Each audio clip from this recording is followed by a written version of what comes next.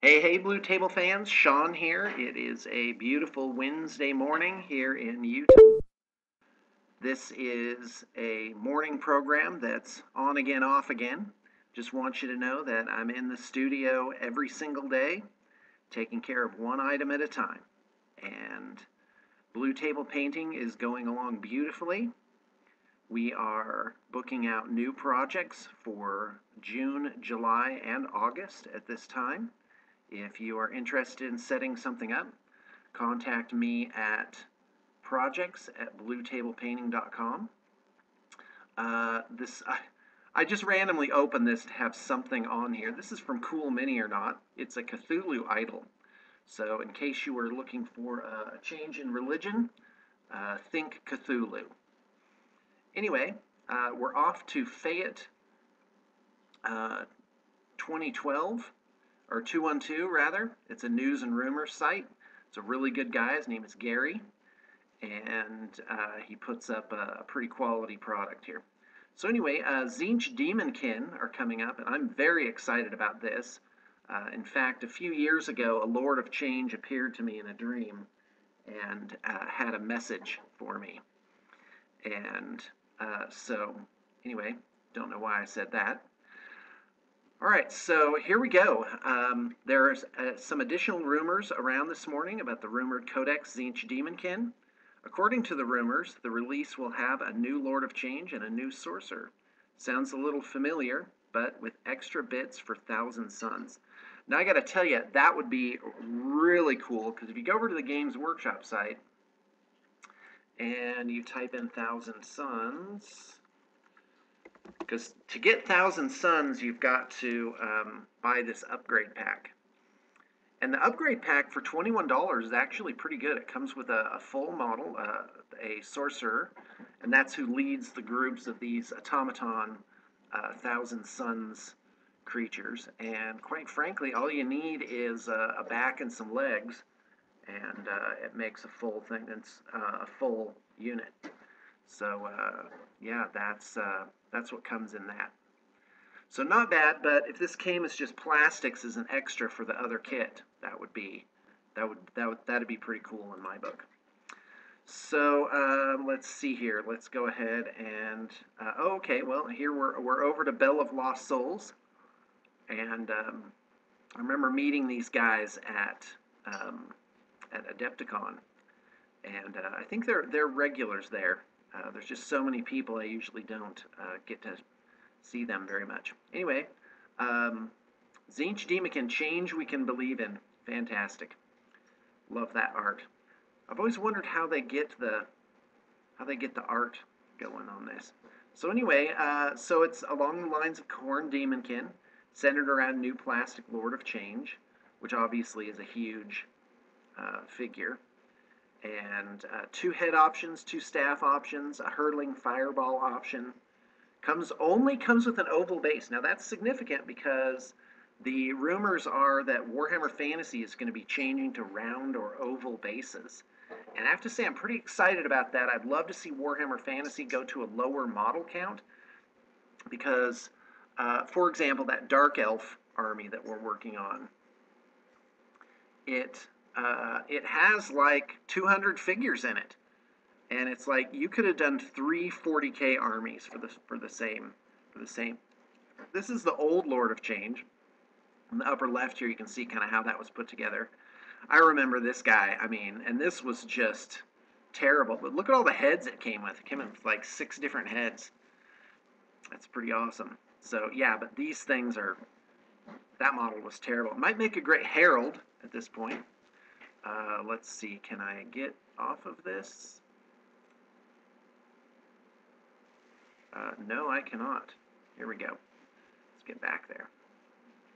Let's see if there's some kind of thread here. Tzeentch Demonkin Roundup. Guys, let's take a look. This is fun. I really like doing this. So, let's see here. 2 head options, bits for Thousand Suns. I think that's all they got now. I think it's pretty early in the rumor mill stage. And so let's go back to the Bell of Lost Souls homepage. Why not? All right, Fayette 212 again. while that's loading. Leaked images of Space Marine upgrade packs. Awesome. Let's take a look at that. Oh, and they're releasing a Warlord Titan. Now, we've actually made one of these. We made a Warlord Titan at BTP many, many years ago, and it has to be scratch built, which is very problematic. And with a model that size, I mean, it's the size of a toddler. It's like 3 or 4 feet tall to get it to the right scale. In fact, I think the one that Forge World is doing is actually smaller than the actual scale of what a Warlord Titan is supposed to be.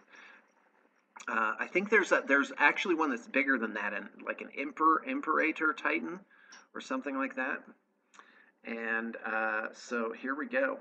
Let's take a look. See if we can. Oh wow, look at that art. That's awesome. Next step in evolution. Say yes to that. Did I just say yes to robot sex doll? I don't know. I don't know what I'm doing. Okay, Ultramarines Command Squad. That's pretty cool. I had actually kind of secretly hoped they would do true scale.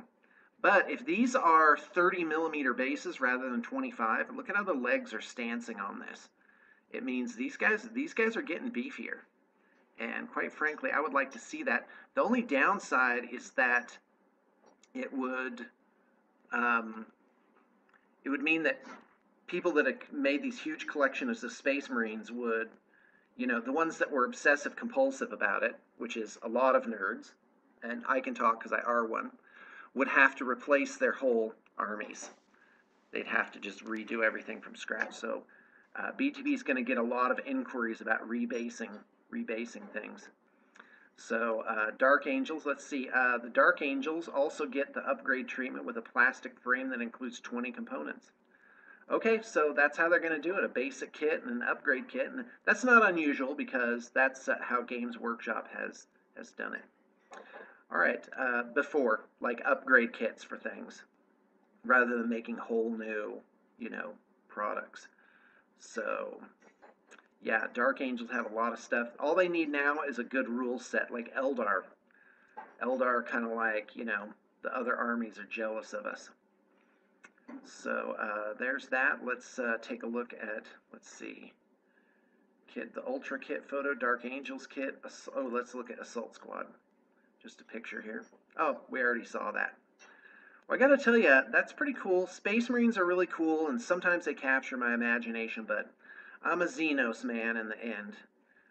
Forge World, my what a large axe you have. Okay, I can't pass that up. We need to make more battle reports. I just need a couple people to move in and just do battle reports all day long. That'd be awesome. So there you go. Forge World teases 2 imminent releases, both armed with ridiculous size hand-to-hand weapons. What? This isn't a... I thought that was a conversion, but apparently not. Sigismund, first captain of the Imperial Fists. A new demon engine this way walks. I bet a bunch of Ewoks could totally bring him down. Awesome. Oh, look at all that candy, guys. Oh, that's... I'm actually drooling right now. To set the stage, I'm sitting in a small kitchen dining room. I just finished breakfast, which was some leftover fish, some salmon, and a vanilla chai tea, and cold. That was good stuff. All right, let's move on. Cool Mini. Cool Mini always has some kind of candy on it. Every single day, new releases, great models. Malifaux continues to pump out really cool figures. In fact, I have to say Malifaux seems to be doing it right. Like they're not getting out of their strength, which is making cool models. And I mean, it's unusual because you have these little niche companies that are really how to explain it? They're really small, and they're just having fun. They're just making figures, whatever it is they please. And I think Malifaux is really the poster child for this way of thinking. So there's Cthulhu again.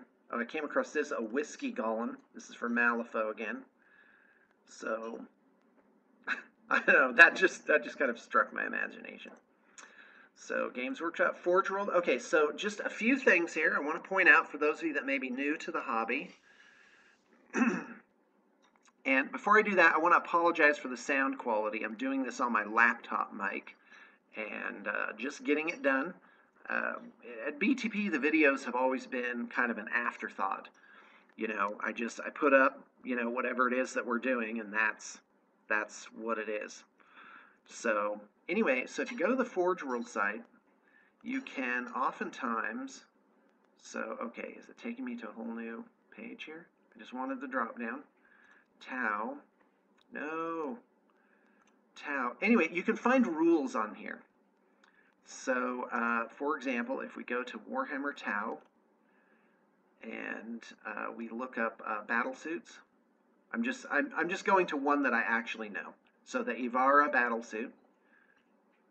So you go to the entry, and if you look in the description, sometimes you'll see experimental rules for the whatever it is can be found here.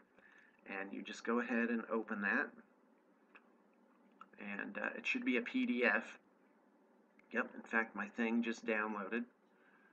And there it goes opening.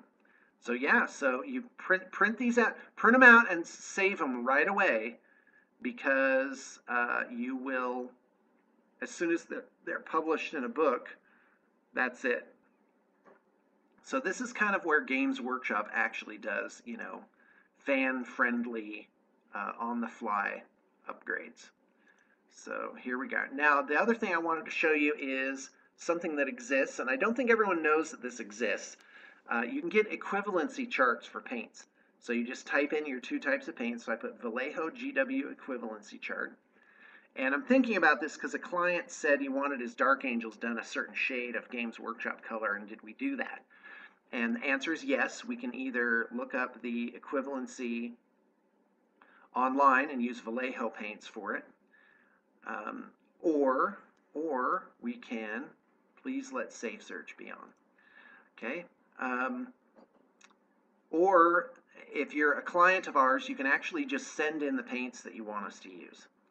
So anyway, this is what that looks like. It just tells you, you know, what the different things are. So Elf Flesh in Citadel is Elf Skin Tone in Vallejo Game Color.